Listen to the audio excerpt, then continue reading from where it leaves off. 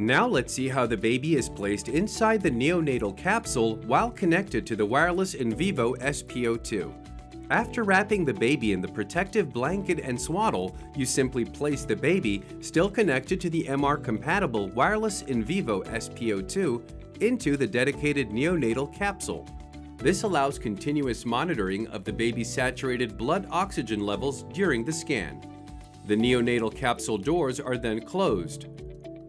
Roll the neonatal capsule smoothly into the magnet until it is fully locked into place.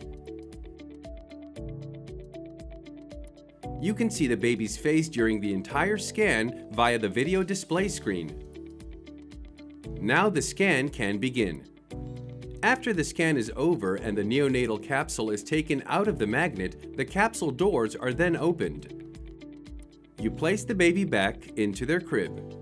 The baby remains connected to the wireless InVivo SPO2 the entire time.